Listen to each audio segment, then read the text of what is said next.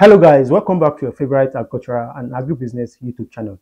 In my last video where I discussed the factors you need to consider to select the best type of irrigation for your farm, I made a statement about rain gun being the worst type of irrigation system you can use on your farm. So on today's episode, I will be expatiating and explaining the reason why I said rain gun is the worst type of irrigation you should consider using on your farm. So in case you are watching for the first time, my name is Lawa, and this channel is dedicated to promote sustainable and profitable agriculture. I'm a farmer by training, by practice, and by education. So to start with, one of the reasons, the number one reason why this rain gun is the worst irrigation system you can use on your farm is that it requires high amount of pressure, which will translate into you spending more on power to power it. You get it? Because it operates on pressure.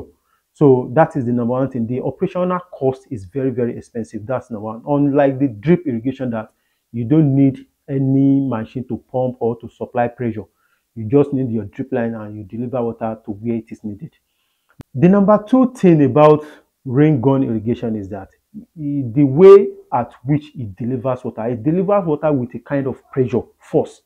And that pressure, when it landed, when it have impact on your plant, especially the flowering plant, it results into flower abortion, and which will result into no production, especially for crop that do bring out flower, like tomato, like so many other things, like tomato, okra. If you use it on those kind of farm and those things, the water landed on the plant with that force, it will result into flower abortion. And when flower abortion happens, it means no production from that plant.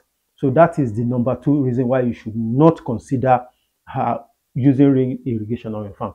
Another thing is that research has shown that having water on the body of plant for a longer period of time subject plants to fungal diseases. And in rain gun, when you are using rain gun only deliver water at the body of the plant, as in it deliver heat overhead with pressure.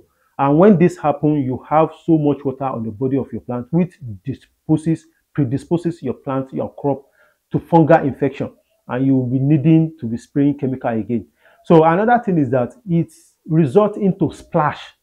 When those water landed on your crop and on your plant, it brings about splash, soil splashing on your crop, and also support the transfer or the transmission of soil-borne diseases on your farm. That's another thing. And another reason why it is very, very bad, especially when you are using it on a sloping land, it supports or it causes soil erosion.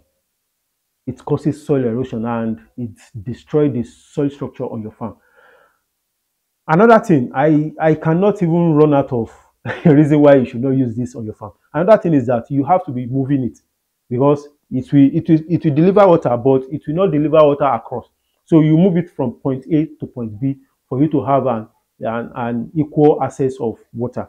And most importantly, another thing with this type of irrigation is that it uses high volume of water, which is not sustainable. It uses water too much and it delivers water across all the land area of your farm, even where the land is not, when your crops are not growing, because it's not specific in the delivering of the water. So at the end of the day, you have so much weed to be tackling with on your farm. So, and lastly but not the least, the water delivery is being affected with wind, especially when your farm is a little bit on the high level. So delivering the water will be affected by wind, and it will result into irregular delivery of the water. With this, I've come to the end of today's topic, and I hope you've gotten the reason why I said rain gun is not, I don't consider it as a way of irrigation for agriculture. Maybe the reason why it was designed for another purpose. It's not basically agriculture. So that is my belief, and I think I've been able to convince you and not to convince you the more. If you actually got value from this video, kindly give it a like and share with your friends. And if you are watching for the first time and this content resonates with your interest, kindly give it a like and subscribe to this channel for more content like this. Thank you for your time and see you on the next one. Peace.